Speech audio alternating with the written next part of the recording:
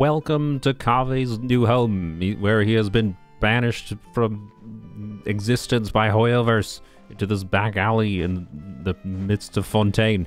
The goal today is to prove to Hoyoverse that it was wrong to keep Kaveh banished. My dude, like how this character, they just rerun Barbary on Fei Shigjo. Like Shigjo is like I'm not saying they don't need to rerun these units, right? But how?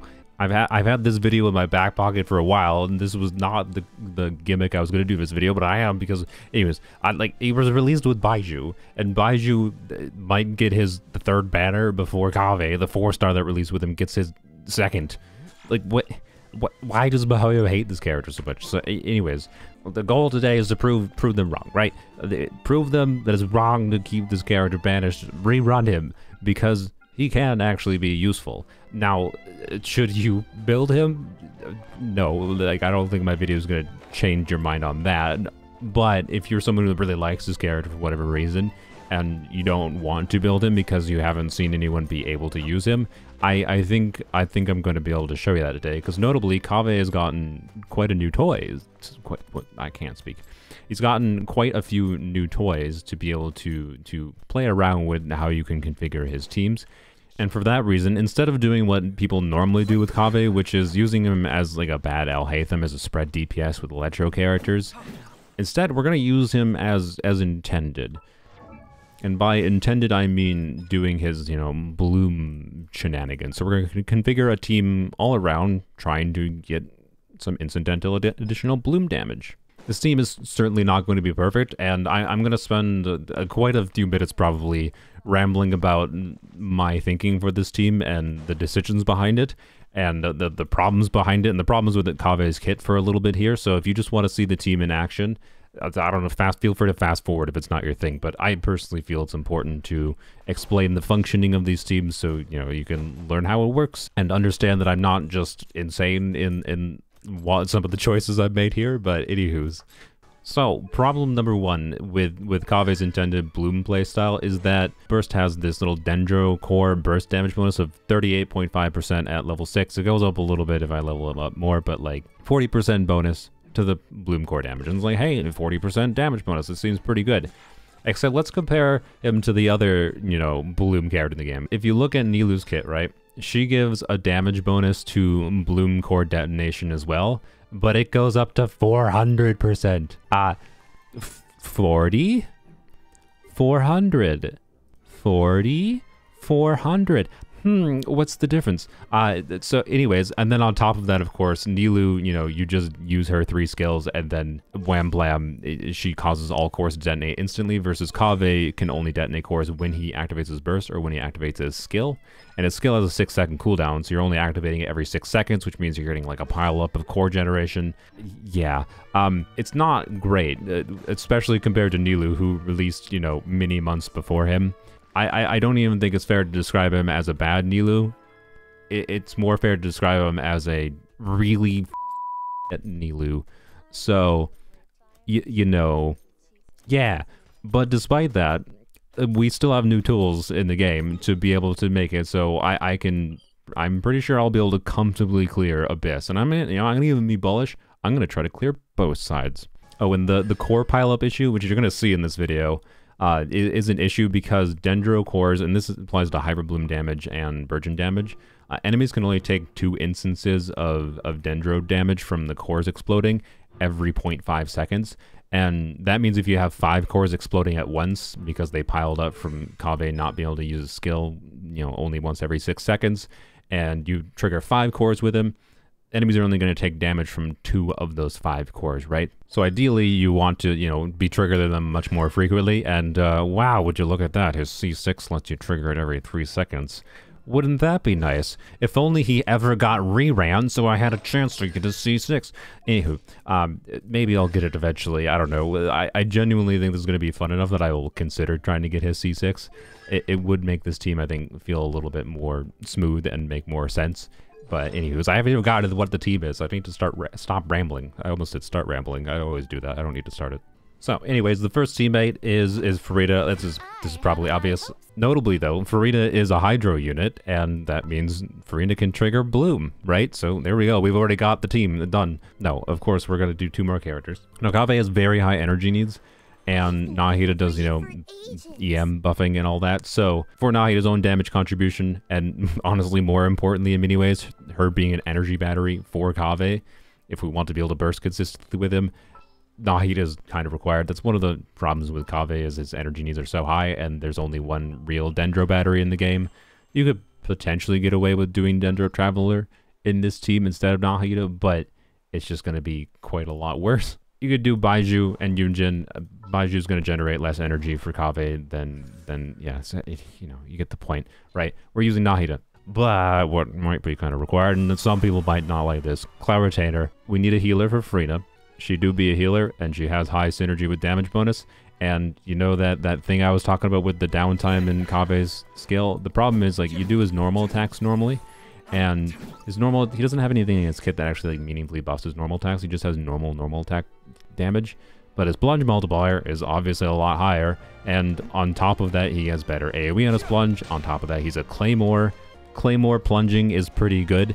And plunging is a very, very good way to even out the team's damage in order to do something with him while waiting for the downtime, the 6-second downtime between his skill usages. And the way we are primarily speccing into his Bloom gimmick is basically because we have Nahida and we have Kaveh doing Dendro application, there's going to be enough Dendro on the enemies that Farina is going to be the one always triggering the Bloom reaction, and the one triggering the actual reaction is the one you want to have a lot of elemental mastery, because that's what is going to determine the damage that the cores do when they explode, not Kaveh's EM. She is on this build. She still has some crit, because I just have crit in my substats. I have given her about 816 EM. I really wanted to put her on 4-piece Gilded Dreams, but she has really heavy ER needs when solo Hydro, and I really wanted to use Freedom Scorn on her. So she's not going to, like, never crit, to be clear, but Frida's personal damage is going to be a little bit lower, to say the least. As far as Kaveh's build goes, we're using Wolf's Gravestone on him. I honestly think it might be better to, in some situations, depending on how much energy particles you get from enemies when they die. Skyward Spine is probably better because energy recharge. But look how like this weapon, this weapon. I got this weapon recently, and look how good it looks on him. I'm sorry, this weapon looks far better on Kaveh than it does on Diluc. I can't not use this weapon. So we're using this weapon. And of course, build-wise, because we're using Farina and Kaveh's an on-fielder, we're using Marshall's Hunters. It's the easy path to any competent crit ratio. So, you know, he has like 70%, 175 crit damage, and 136 ER. That might not be enough. First boss we're going to test against here. Let's make sure we do Nahida first. We are going to fight this thing just because it's an easy boss. The only problem is that I hope it doesn't go invisible. Alright, let's do this, blam, blam, alright. And do that, and blam. See? It works. Of course, we didn't get to do a full rotation, so we didn't quite get his energy that close to back, and Cloud Retainer didn't get hers either. But, I mean, hey, it worked. Is a lot of the damage coming from just the plunging? Yeah, go figure. That's kind of the point, is to do the Bloom things, but also figure out the problem of, okay, he's not doing enough damage between the Blooms, so how do we do enough damage between the Blooms? We're using Cloud Retainer. When I'm using a full EM build on Farina with 800 EM, you can't say I'm not speccing into Kaveh's build. I'm not saying it's actually worth it to do it this way. I could easily just do Farina, Nahida, do an Electro unit and do spread Kaveh. I just think that's less interesting than using Kaveh, you know, in some form how he was intended. My point is, I don't think it's optimal necessarily to do this, but it doesn't have to be optimal if it clears the content, right? That's all I'm saying. You can kill things regardless. Plan. Oh, an interesting thing you can do with this team, by the way, is using a physical goblet instead of a Dendro goblet if you want to ignore Kaveh's energy needs. If you're using Nahida anyways, you probably generally have enough Dendro on enemies that you'll still just generate Bloom cores with Farina. But you do would have the downside of, like, in multi-wave content. You'll see the problem in this domain with multiple waves of enemies spawning would not have Nahida's skill, which means they don't have Dendro on them, which means you're not having bloom cores being generated unless Kaveh is doing dendro damage. So that's why I think it makes more sense to do Kaveh on a dendro build. Plus, also green numbers are prettier. I'm just mentioning it because you definitely could viably, you could viably do a physical damage build and do physical plunging on Kaveh instead of physical Kaveh. So obviously this has, you know, tagged by Nahida, and blam, I am just not critting. Oh, Jesus, okay. And now I don't have them tagged by Nahida, but I still have, you know, buffs up and whatever. I still haven't started a new rotation. So they're almost dead because this is, you know, domain. But let's kill him quick. Blam. Ow. You need to switch back to Nahida when a new wave spawns. And that means you want some form of dendro application, in this case Kaveh, to be able to keep doing the bloom generation. But would it be that much worse to do physical? Probably not, right? Let's do this Enough thing. rambling. Let's do this thing, and let's see if we can die for the first time, or not die. Let's see if we can not die for the first time ever against Liam. Probably won't happen because it's basically impossible for me. This is gonna hurt. No, we're fine. Okay, okay. Blam. Nice 60k. Can I hit him in midair? Probably not, because I'm bad. I also forgot to use his skill. Oh, okay. And we use one more skill, and then go. Can I get out of this? Okay, don't want to be in the lava poop.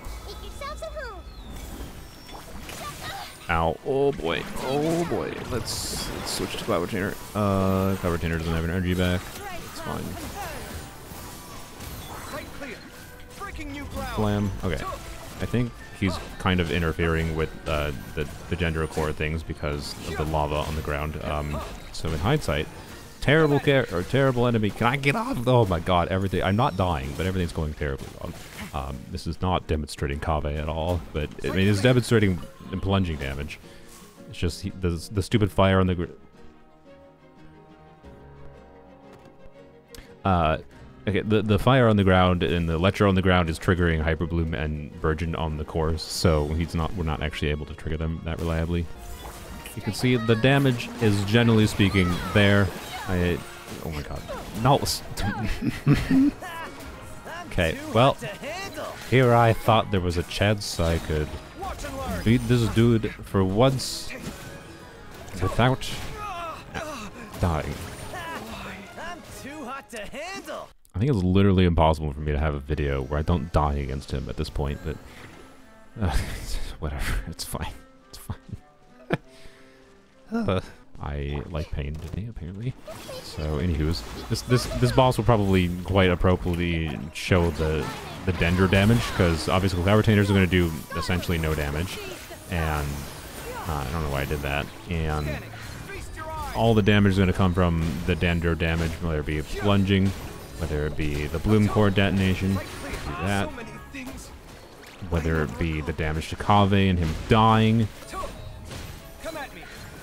See, look at that damage. I like it, right? Like this enemy has just about 10 billion. Oh my god, 26 HP. This enemy has just about 10 billion. Oh, okay. Yep. Okay. I should have expected this. That enemy has about 10 billion HP, but you can see when I activate his skill, like it takes damage. It's not like the blooms are doing nothing.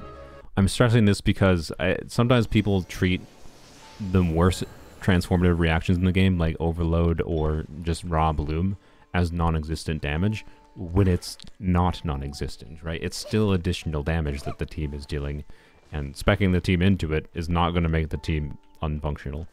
So, anywho's, let's go to the Abyss so I can stop just getting absolutely smoked by every local legend in the game. Alright, I believe I said I was going to do first half and second half. I forgot there's a dendro-resistant enemy in the first chamber, but you'll be fine. We'll do the second half first. All right, let's see against the chicken. Chicken's gonna be interesting because of its dendro resistance, but I don't know. We'll see. Chicken's also not a very tanky enemy, right? So it might be completely fine. We're just definitely not gonna see very big damage numbers here. Let's not forget to use that. Blam. We'll use one more skill. Okay. He's about the third down. Okay. Is this a context where I have to use physical Kaveh? I didn't want to have to use physical Kaveh, but I mean, okay, let's just see. Let's just, yeah, do physical plunges. Don't use his burst in favor of getting physical damage out. Let's not forget to do that, though. Oh, do this. Okay, I think the fizzle's gonna work. Let's oh, get my energy back, please. Okay.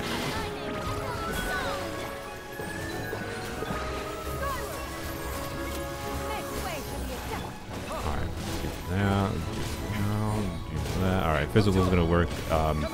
He still has a Dendro Goblet, of course, on him, but blam. There we go. Took some refactoring of the strategy there, but hey, that was the first try, and also kind of a worst case scenario. Alright, this butthole is physical resistance, so of course this is the opposite. We absolutely do not want to do any baloney. I should not have, okay, well, I didn't use Furnace first because I'm dumb before using her heals, so whatever. Alright, don't do that. Okay, I did that very stupidly, but whatever. Oh, you butt! Oh god, I hate this enemy so much. Just whatever. It's fine. This enemy is so jank to fight sometimes because of RNG movement mechanics and whatever. I'm just whatever. Alright, can we kill you with that? Nope, not quite. Okay, well, yeah, let's do this. I'm gonna die probably from incidental damage, and then do this. Okay. Do that. This, slam, and then do plungy things. I can, oh my god, I'm so bad at dash canceling today. Oh my god, okay. Well, if you ignore the fact that I played this terribly, and hey, we 3-started the first try. Alright, conveniently this butthole wants you to plunge anyways, so we're just gonna do the full setup, I think, on here. Blam. Blam. That. Yeah, I don't know if we're gonna get, maybe I should have waited actually to activate stun physical plunges until I got through the shield, but okay, yeah, I probably should have waited. Well, I might redo this because again, I'm bad.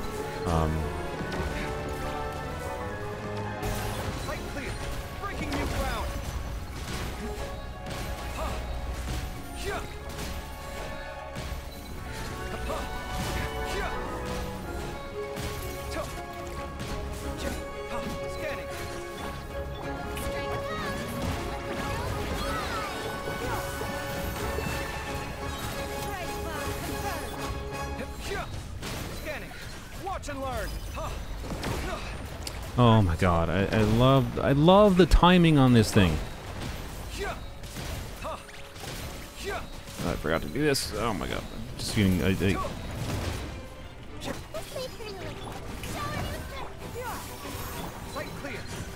Alright. Really? Okay, no, the bloom core just popped naturally and killed him, but what? Ugh. It was a little bit close there, but you saw it. It cleared it, right? Bloom Kaveh cleared that stupid boss.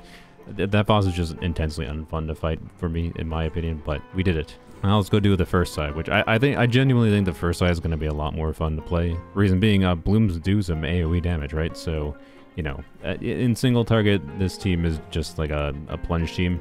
But I think the first half is actually going to make this team feel much more engaging to play. Alright, let's see. I'm going to try to position here. Oh, the Pyro dude's going to mess things up, isn't he? Yeah, he definitely is. Oh boy, oh boy. Well, oh well. Got some burning going on. Ain't nobody said Kaveh can't be on fire.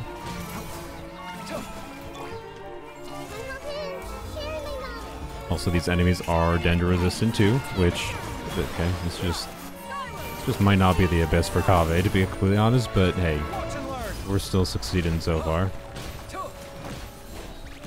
Where are you? There you are, okay. That, there's no cores around, but oh well. Okay, I want to get a little bit more energy, pop those cores. That, ow, ow, ow. Okay. This. Yeah. Alright. Getting these guys grouped is a little bit of a pain in the butt, so I'm just gonna not.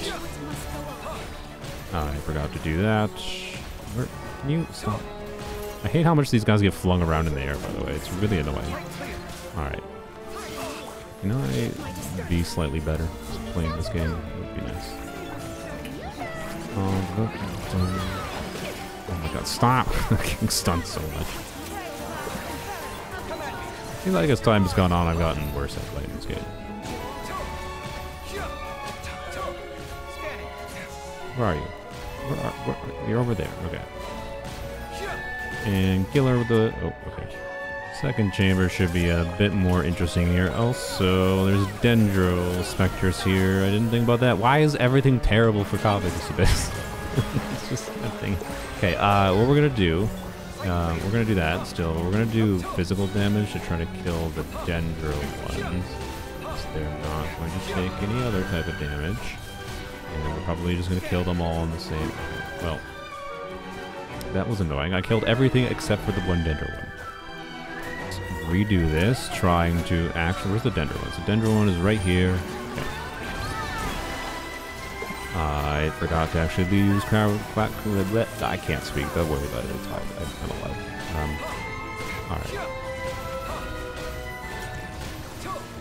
Alright. Okay. Blam. Last Dendro one dead, please. Thank you. Okay. That's fine. See, this team has modal flexibility with doing different types of damage. And everything's gonna die before I even get to Kaveh. Alright, I'm not gonna use a burst here because that's pointless, to say the least. Alright, I'm gonna restart a whole sequence here. This. Blam, and this should be satisfying. Alright. Blam. Do a skill. I don't know if I'm really targeting the right ones here, to be completely honest, but hey, one of them died already, and the rest are almost dead. That was pretty good. Like, I think that sequence there probably showed pretty well that like it's not as terrible as people make it out to be to have that bloom damage. And I have no energy on this chamber, but hey, it's fine. And I don't know. This is just a really interesting thing to me, wherein like normally, oh my god, okay, let's not die. Normally, just nobody considers even approaching doing this, right? And I'm certainly not going to say it's the best way to play Kaveh. I'm certainly not going to say it even makes sense to spec into Bloom this much, right? But the fact of the matter remains is that I can spec into Bloom as much as I did in this team. And can still, you know, space it out with the right combinations of characters to give Kaveh some buffs in other forms, right? That using Kaveh for his Dendro infusion, using Kaveh... Okay, I don't have enough energy, because that's my problem. Using Kaveh as he is intended, right? For this weird Bloom playstyle, I can still clear the content, right? Like, it's not that bad. Alright, let's... Blam. Do that. Okay, there we go. Let's kill it with this rotation, hopefully, and do a boom there. And blam. There you go. I cleared both sides. It was a little bit annoying against certain bosses, and we had to switch to physical at certain times because of Dendro-resistant or immune enemies. But the fact of the matter remains, right? We can do something as dumb as considering putting Farina on a full EM build. It works, right? I don't know what else to say there is than that. Realistically, because of some of the ER issues, it probably would feel more comfortable to play with Skyward Pride, but I can't not use this weapon on him because it looks so good. Anyways, this team has enough layers of synergy that it can clear the content, right? And I foresee it being able to clear most content. This Abyss cycle is not that easy of one, right? The Bloom damage was not insignificant there. It was dealing meaningful AoE damage in conjunction with the plunge damage, and I don't know. I think it's a fun showcase that, you know, as long as you're doing damage in a bunch of different ways, you could tend to succeed in the hardest content in the game. And even with characters that are generally pandered as having pretty bad kits, and I'm not saying his kit is great. Like I don't understand why he doesn't have like more bloom damage bonus when Nilou exists and has 400%, right? Or why his C6 is not in his base kit. That would make some of his stuff feel a lot better in implementation. Yada yada. You get the point. If you want to use Kaveh and you have the right tools for it, he can be more than functional, right? And that's kind of the state of most characters in this game. I think this is a perfect example of a video I like to create that shows like you can use a character you like even as they were intended, even if what their intended was for was not great compared to what else you can do, it can still work. So I don't know, I thought this was really fun as a showcase of that, and I am genuinely probably going to play Kaveh like this in the future.